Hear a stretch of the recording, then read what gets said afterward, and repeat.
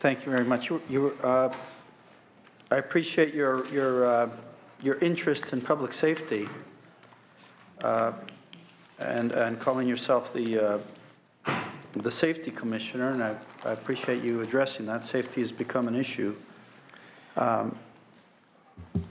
You talked about attorneys that hiring safety attorneys.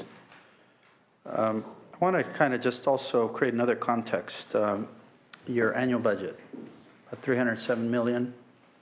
This legislature invests our budget for the UCs out of the state budget is about $300 million. Just to create a context, I mean that's what we invest in education. And UCs are always under the gun in terms of not investing enough. It creates impact in student fees, and there are a lot of pressures working on us.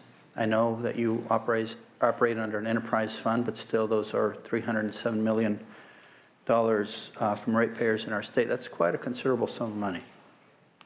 And I think, I served on the Coastal Commission, and our budget was about $30 million for a statewide agency that had meetings that were distributed across the state. I think you have a lot more resources than both the UC system and the Coastal Commission. And so I can see how you have room to conduct meetings throughout the state. You have room to address safety issues. How much of your budget is dedicated to those efforts? Let's talk about safety. What do you think? How much of that are you going to put to addressing safety concerns? I don't know that I can actually put it in budget figures, but about 40% of our staff works on safety issues in one way or another. So I'll give you an example. We inspect every railroad crossing twice a year to make sure that the arms and the bells work and that the sensors actually track. And as we all know, that's still not enough to actually protect people who use the grade level crossings. There's still always confusion. There's always somebody who drives around the arms. But they also inspect every foot of track once a year. And a lot of them go out with little micrometers to measure the crown of the rail to see if it's getting too thin. They're looking for cracks. And then they also spot check the wheels on trains. And so if you think about it, there's not an easy way to do that without having somebody who actually goes out and looks. Now, there are some technologies out there that the railroad industry is using and that the Federal Railway Administration uses to actually to be able to do this more efficiently in terms of human resources. But they still need people to go out and audit to see whether the information they're getting is correct, and they need to audit the utility databases to make sure that they're getting good information. So this is going to be it's going to be like Caltrans in that there's just a lot of people who go out and do things physically. I don't think, to be honest with you, that we have enough to do some of the things that we traditionally have done. When the commercial trucking industry got deregulated about 15 years ago, we lost 150 of our field people. And these are the folks who actually went out with the CHP to do spot checks and truck stops and to actually check to make sure whether people are properly licensed and insured. They actually not only gave us troops to cover some of the other vehicle regulation stuff that we did, but they were also the core, I think, of our culture of investigation as opposed to our culture of policy regulation. And they knew how to do field interrogations. They actually could collect evidence in the field. They were used to working with law enforcement. That gave a certain kind of toughness and rigor to their posture. And I think we're recovering that. I can point to a number of really good citation programs that we now have in place, thanks to Senator Hill. Our gas and electric safety programs actually have started to produce real citations that the utilities are starting to respond to. But I would say that when we're faced with the challenge of dealing with the transportation net companies, I don't think we got the troops to actually go out and do what some cities do for taxis. We're a long way away from that.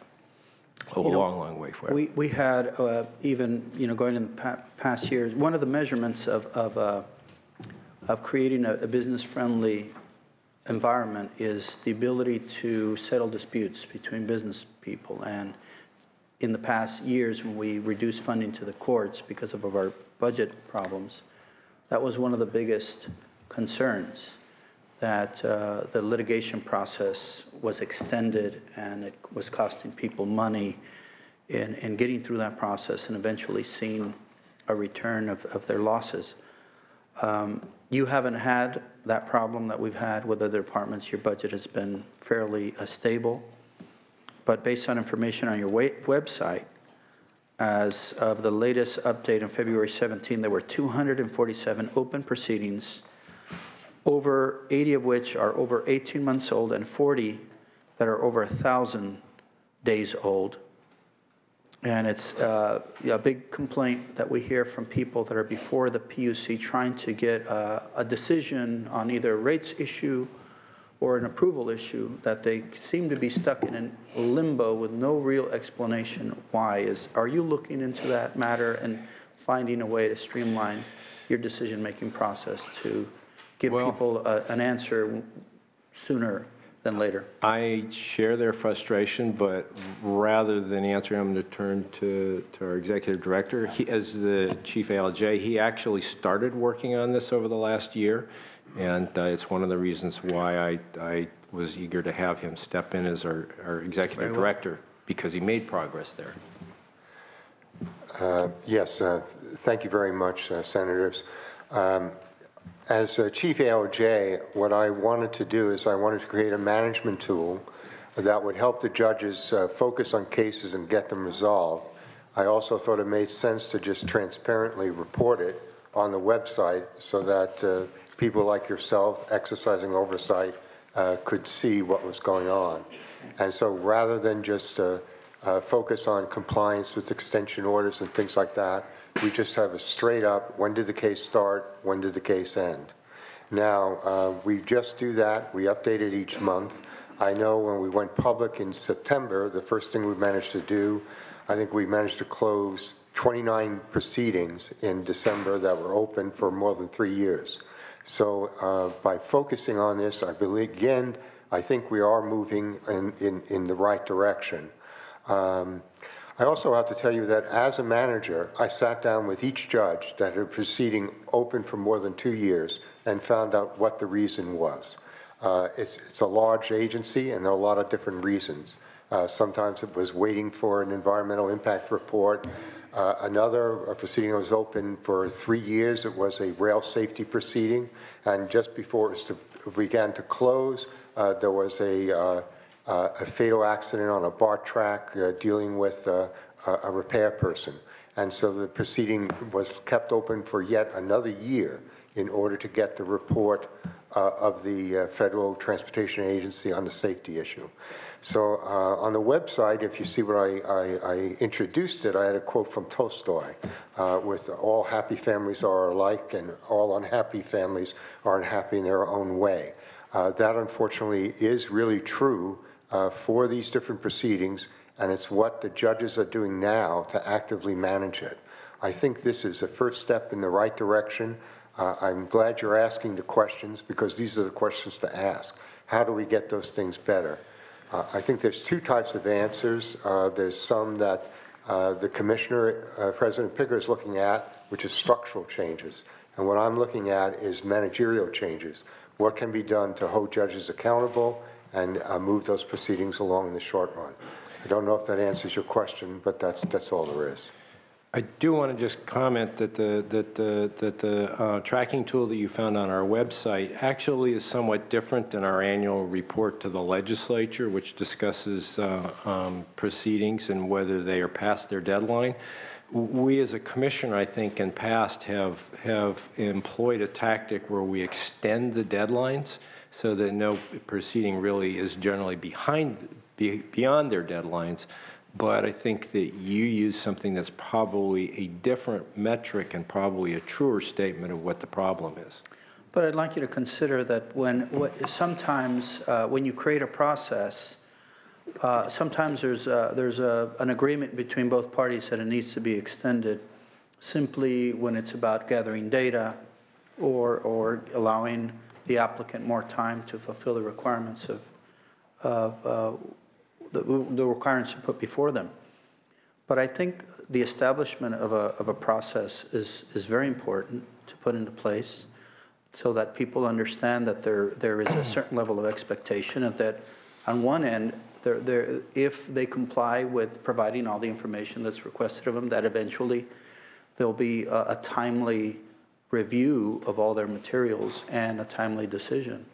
And I think that's the best that we can expect, but that requires you to kind of, organize around a process that is in the public's interest, that they have the ability to participate in that process, but also creates a good environment for the people applying, that they know that they have a certain window to comply with the rules. And it's harder when you're a business to make a certain budget to go through a process. I mean, it can very well break you, and we don't want to create that environment. I have one more budget question. It deals with outside counsel. You mentioned you hired legal counsel in the area of safety.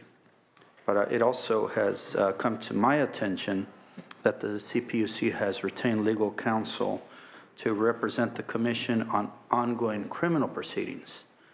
And these are legal counsel that's really not looking specifically whether you're in violation of a law or looking at how to be consistent with legal requirements, but rather a criminal element. And I know that I've never seen a city specifically hire a city or an agency, government agency or commission or anyone in particular hire an attorney to represent them on a criminal matter without it being specifically for an individual.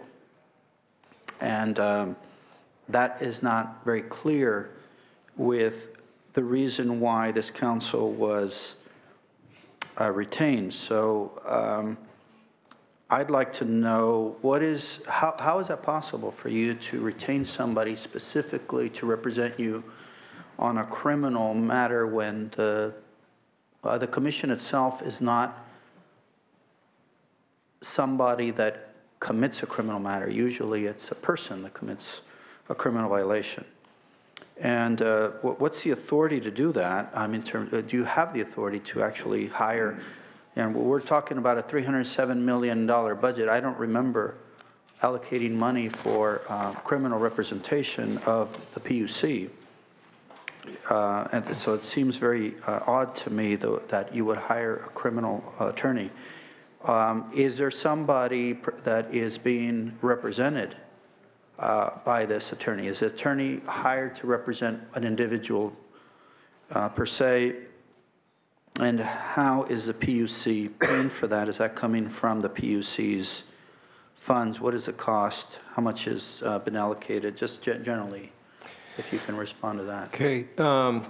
Generally, we'd be represented in something like this by the State Attorney General's office, but they declined to do that because they actually were in the process of launching 2 of their own investigations. And when you say we, what do you mean? The PUC itself, the organization. And at that time, we only knew of I think at the outset, we only knew about a federal investigation.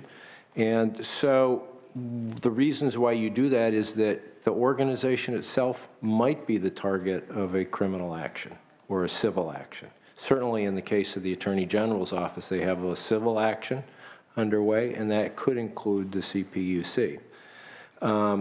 We don't have, I'm not a lawyer, we don't have criminal attorneys, so this is somewhat new to the organization. The federal attorneys actually pointed out that some of the divisions that some of the people they were actually investigating worked for some of the divisions who might otherwise represent us. And so they asked for us to have a specific legal structure that would allow them to know that they were dealing with people who could not and would not pass on information to potential targets. So at this point, I don't know much about the matters that they're looking at. I mostly know what's in the newspapers, which may or may not be what the investigators are looking at. But the PUC can't be put behind bars. The PUC is not an actual We can actually be sanctioned. We can be required to make changes. But we do have an obligation to represent ourselves. Normally that would be undertaken by the Attorney General. I can cite you statute that I don't understand. I can actually have our lawyers explain it to you in greater detail.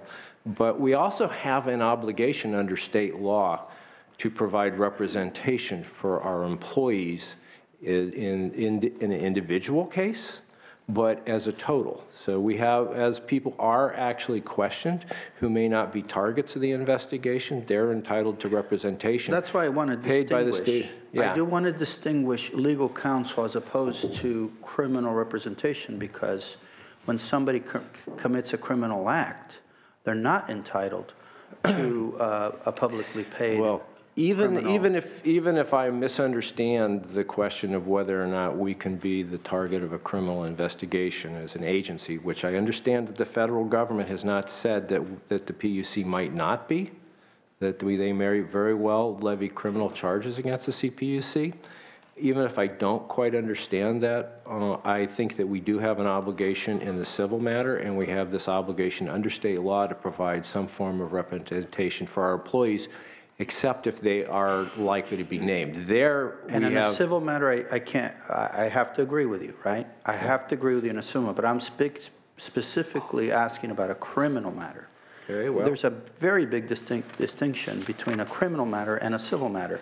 A civil matter does require legal representation, but to what extent have you decided, or to what extent do you have a policy that you need to fund the Michelle thinks she can representation of answer it better. I think I might be able to shed some light on this. At this point, there are investigations. There are no charges.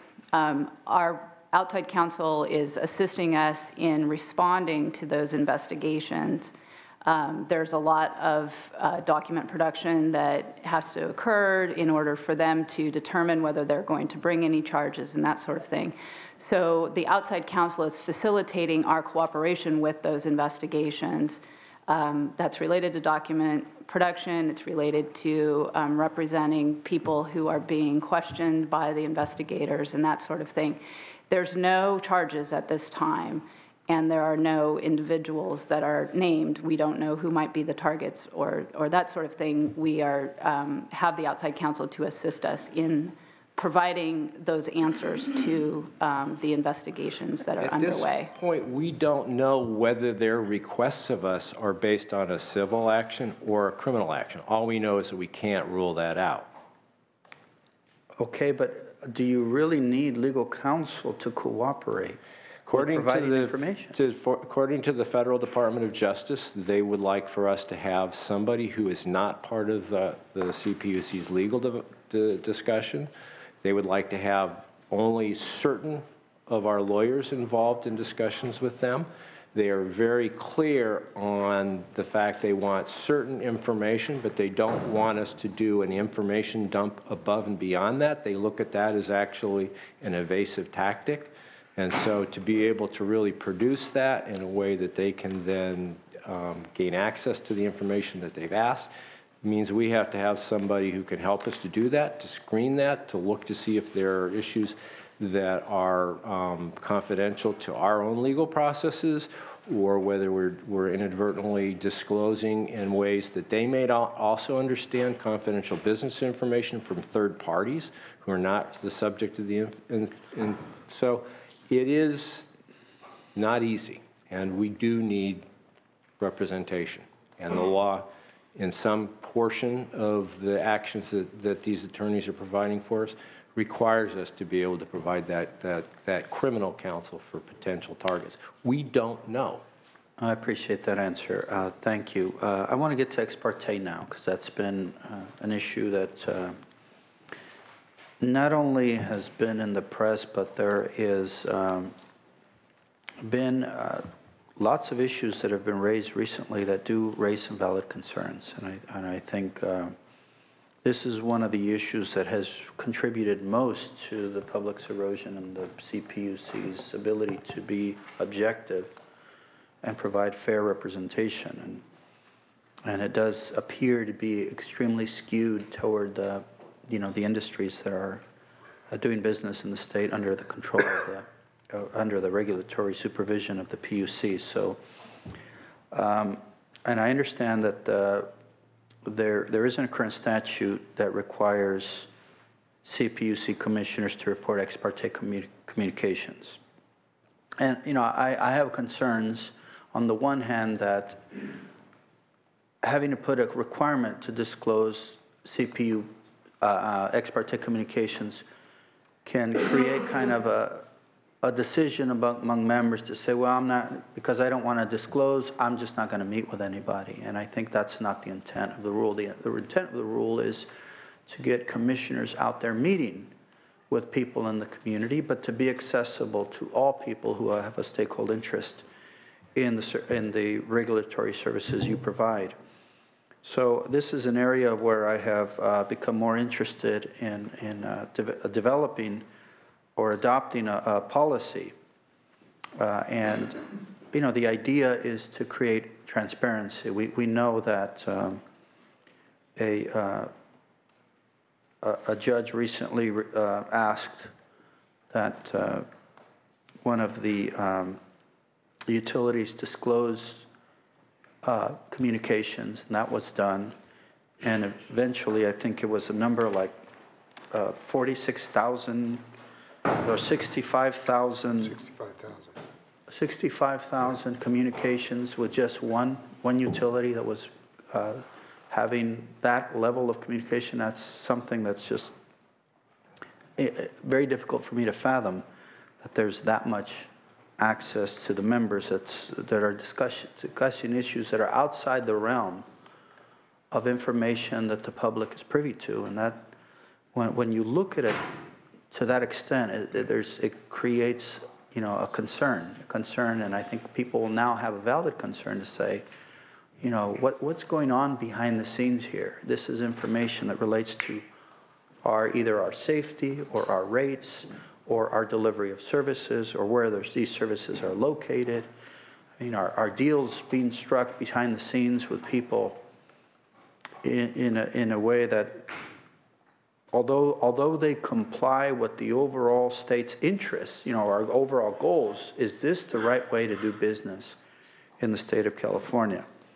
Does the CPUC intend to do something about that, either to release the emails that you have or to develop a code of conduct for the commissioners, or to require ex parte disclosure? This is an area that I'm very interested in working this year. And I'd like to hear from you in terms of what you intend to do here and what you're willing to agree to, if anything at all. And if you're open to working on this issue with me in particular, because I'm interested in. We did this with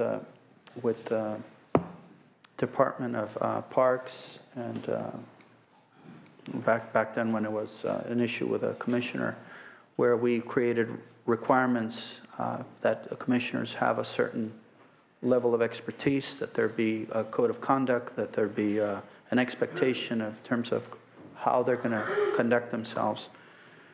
But I think it's because of the nature of the power of the PUC in particular, there needs to be something that leads to more transparency so that the public can have access to the information that you have to allow yourself to make the decisions you make. You not only serve as policymakers, but judges. You're the combination of the judicial branch and the legislative branch, which is what we call quasi-judicial. So you have an obligation not only to be objective, but also to make policy.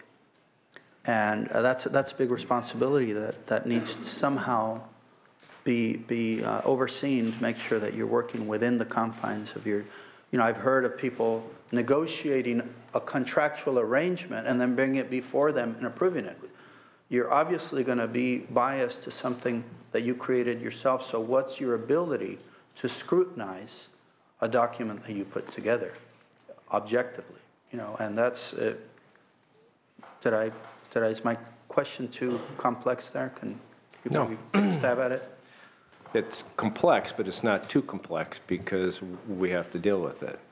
Let me just kind of take a couple of pieces of it. And so this issue of emails is really troubling for me. And I early on spent a lot of time reading the press accounts. I don't have access to other people's emails. As I pointed out to somebody, I don't have access to my own emails after 90 days. The Microsoft Exchange server takes them away, and a smart IT professional would never give me the administrator codes. And so they're gone to me. But I'm pretty confident that I've been careful with my own emails. But I think they fall into three different categories. There are probably emails that are a violation of our ex parte communications, where people are gaining information or views that are not that other parties are not aware of and don't have an opportunity to counter. There are ethical breaches that may not actually be issues in terms of our ex parte communications. And then there are probably just the phenomenon, especially in San Francisco, that the two biggest employers in town are PG&E with something like 20,000 employees downtown, and the PUC with 1,000. And there are people who know each other. They used to work at the PUC before they went to PG&E, and so they are overly familiar. And so that, I think, is an issue. I'm not excusing it. I'm just saying that there's this question of what's the right comportment. And does that familiarity lead to these other kinds of inappropriate communications? So how do we begin to deal with that? I'm going to turn that back to the executive director in a second. But I think that what that points us to is that it's not simply a matter of observance of ex parte communication rules. The point of having a code of conduct for the commissioners is a statement that we need to hold ourselves and we need to hold each other accountable to, that it's a larger phenomenon in an agency that's generally pretty hard to understand and remote, that we really have to go far further than I would say when I was in local government or when I worked for other departments of the state. That here, because of that quasi-judicial function, we really, really, really have to go further. And so the value to me of having a code of conduct is that the commissioners will have to discuss it and adopt it and agree to it by their own vote in a public meeting after everybody else comments on what we're putting to paper. That, I think, is part of the value. Then I think from that, we actually need to go back and revisit some of our other policies. And we have a attorney, an external consultant again, because I think they come at it from a much broader perspective, Michael Strumwasser, who's an expert in regulatory law, who is looking at best practices around the U.S. and ex parte communication. And then we have to see if we need to go further in ways that don't actually bog the process down more, but actually give people more actual satisfaction that information that we see is the same information that they see, information we're given, they have an opportunity to counter and challenge. So I think that those are two of the things that are happening at the commissioner level. I'll let the executive director talk about the 65,000 emails and what we're doing with them. Well, when you say further, at the local level, at city government, they have the Brown Act, and that requires them to disclose every document that is produced or, get put in the physical hands of. But only for the adjudicatory things. When I was at the city, we'd have 2 adjudicated issues a month in land use. And here at the PUC, every one of our agendas has 30 to 70 issues that have different kinds of ex parte communications rules. So that's not an excuse, it's just a statement. But my question was, do you support something like the Brown Act for the PUC? Well, I think we have it. It's called the Bagley-Keene Act, and then we have this ex parte. Which is very different, yeah. Yeah, it is different. And we have our ex parte rules, which I think we need to really clarify. You know, But Bagley-Keene does not go over, it does not exceed Brown Act in terms of its thoroughness.